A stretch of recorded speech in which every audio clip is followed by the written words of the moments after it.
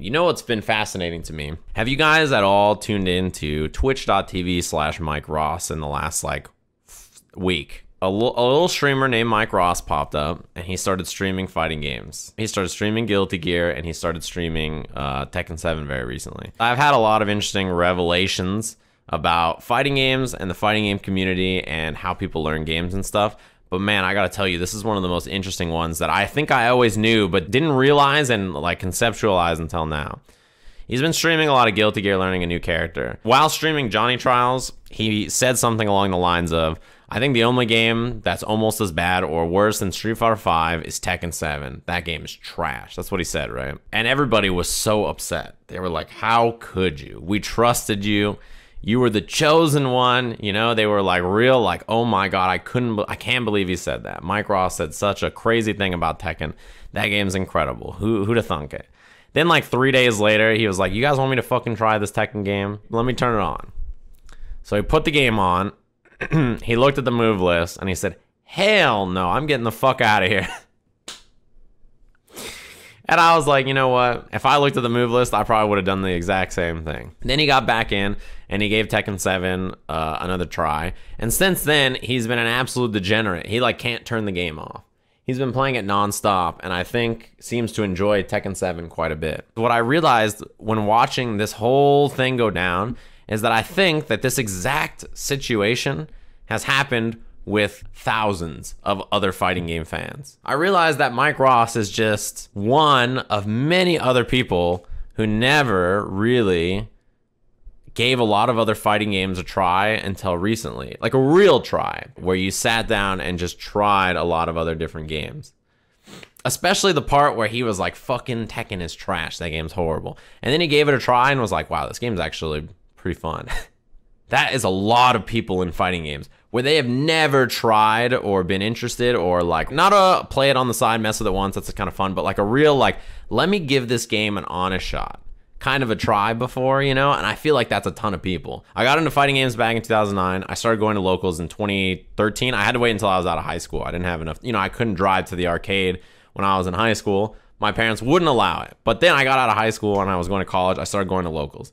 When I went to locals, I remember back in 2013, people would tell me, they would be like, oh, whatever game I was playing, you know, Injustice or Chaos Time, whatever game I was playing, they'd say that game is trash. And that game is easy. They used to tell me, the Street Fighter players at the local I went to used to tell me, Street Fighter was such a better game. And not only was it a better game, but Street Fighter was so much harder that if they, the people going 0-2 at the Street Fighter local, got into KI or Injustice, they'd probably win it within two weeks or something like that. This is the kind of normal, you know, opinions people used to have back in 2013, right? This is not an uncommon thing. Looking now and thinking about the fact that all of those people don't even play Street Fighter anymore. I see a lot of them playing other games all the time, and I haven't seen them play Street Fighter in a long time since then.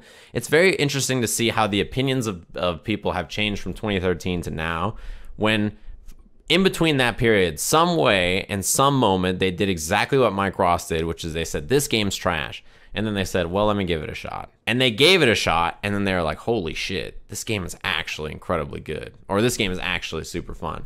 And I think I never realized until now that there's so many fighting game fans that never really gave lots of other games an honest try. Where they sat down and they wanted to learn it, they wanted to get into it, they wanted to figure out what made this game unique, what made this game as fun as, let me eat you dropping the Twitch Prime, thanks very much. What made this game fun, what made this game unique, what made people enjoy it, like what are the good and bad parts about it, how does it differ from whatever fighting game you're playing. Especially, yeah, someone brought up the recipe. Back when Steve and I did that, stuff like that is what I think makes people realize that it's okay and it's really fun to mess with lots of other games. Even if you're not good at them, you should totally try out other games, because the one thing you'll realize about fighting games is that when you try out other games, it will do a few things. For number one, learning another fighting game will change the skills you have to develop as a player. So when you learn a new game, you have to learn new skills. And these new skills, whether they be execution or mind games or the way you like have to think about fighting games, will change because of the kind of fighting game you're having to play.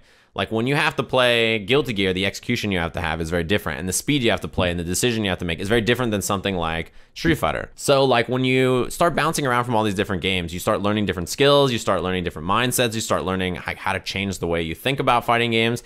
And you might run into a problem. You know, when you're playing and learning, you hit plateaus all the time, right? Where your skill is increasing and then you stop because you run into something. Skill is increasing and then you stop. There's moments like that in every game you play. And figuring out how to get around plateaus in every game takes skill building, and it takes recognition of the issues you have, and then boom, you go up.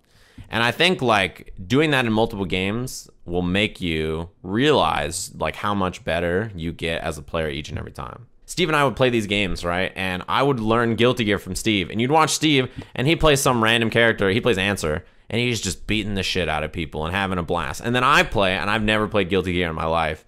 And I play Soul, and I'm losing to some other guy who's brand new. And then eventually, at the very end, I win one game. And we're like, let's fucking go. And like the excitement in Steve's episode is, Jesus Christ, look at how bad Steve is clowning this guy. But the excitement in my episode was, oh my God, he got a match. You know, because I was just new. I was learning. It was fun. And that was the same thing when we played KI. It was flipped. I'd play KI, and I played literally a different character every single set. And I beat the shit out of everybody. And then we went to Steve, and Steve played an Ognos player who put up 4 walls to troll him and punched him through it. If you took the Guilty Gear episode of Steve playing and the KI episode that I played, those are fun. But I think really the ones people enjoyed were the ones where we were teaching each other our fighting games, and we got each other to try different games and stuff like that. But that's why I like learning new fighting games on my stream. That's why I loved streaming Eunice on my channel, right? I played Eunice yesterday, and it was funny to watch, to read the chat now when I play Eunice compared to reading the chat when I was first beginning.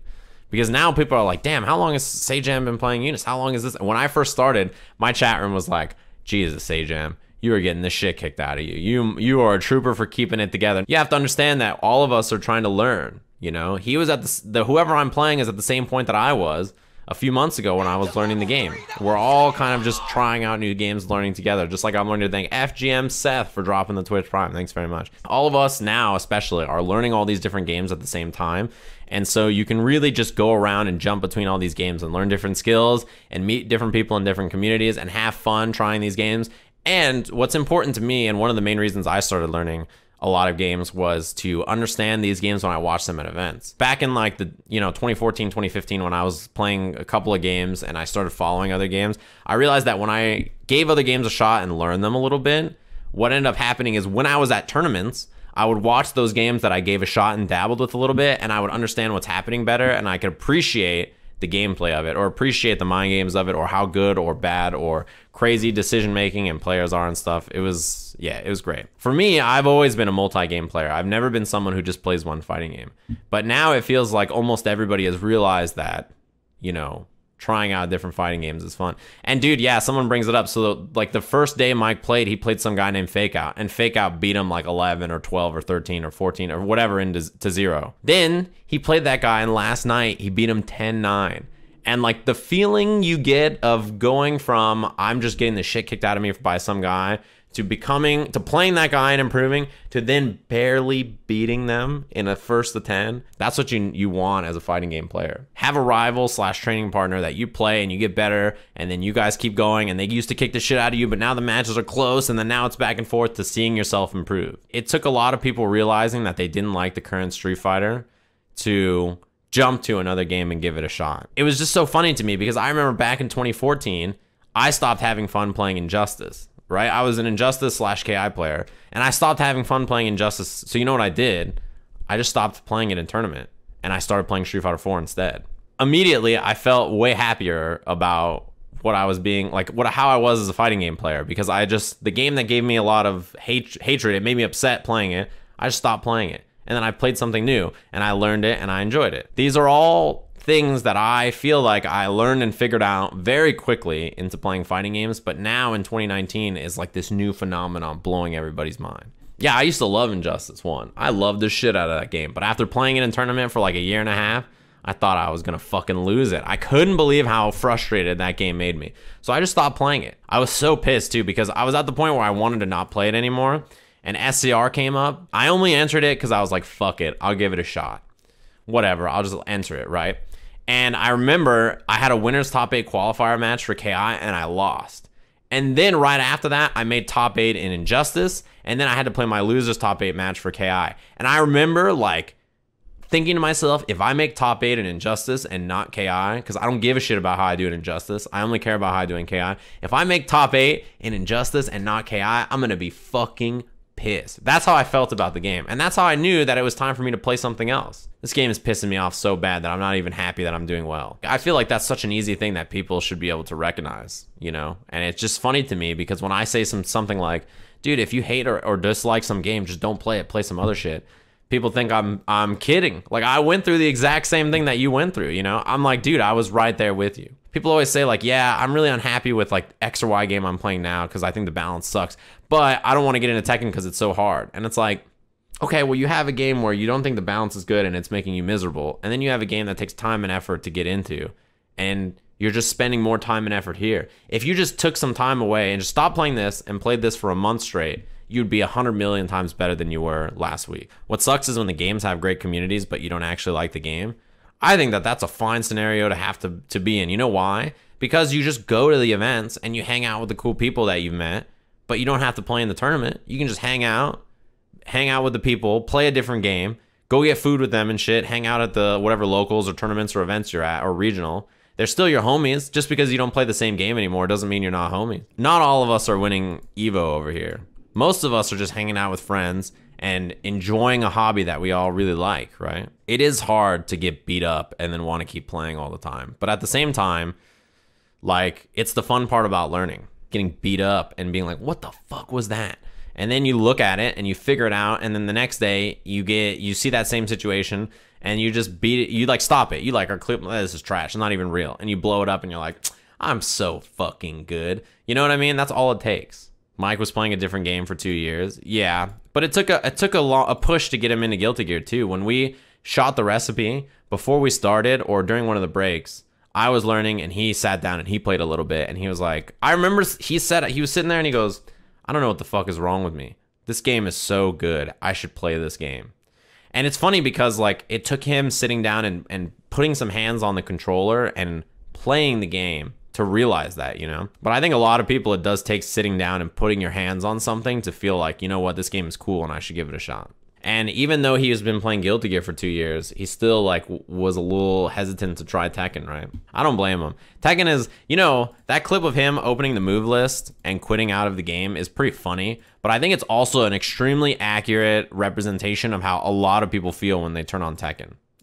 Like, a lot of people laughed about it, but I think that that clip is some of the most damning shit you can actually post about Tekken 7. That's not even as somebody who's new to fighting games. Like, this is somebody who's played other fighting games before. That's like the most accurate representation I can think of what it's like to turn on Tekken 7 for the first time and just be like, what the fuck do you mean? There's no tutorial in the game. There's nothing that teaches me the game. I'm supposed to just look at the move list. There's 124 moves. What's good? I guess at the end there's sample combos and stuff. And also most of the moves are also listing out strings. Like 1, 1, 2, 1, 2, 1, 1, 2, 3. Like, you know. And lots of people are just like saying Street Fighter player can't learn Tekken, or Tekken player, like they're talking shit, and it's like, come on guys, you got to be honest about this. As dope as Tekken is, that's a bad, it's bad that the first thing that happens when you jump in the game is that you load up the game, you like go to training mode, you pick a character, you think the character looks cool, okay, how do I go from here? And it's like, well, you got to look up a YouTube channel and hope that whoever out there makes content happens to play the character you play. Like, a lot of people told me when they first learned Injustice, they're like, I didn't know what the fuck to learn, but you had a Nightwing tutorial, so I picked Nightwing because you had a tutorial on how to play him. Imagine that. They're like, I don't know who the fuck to learn, but there's a tutorial for this character, and because there's no tutorial for no other character, fuck it, I guess I'm gonna learn that character.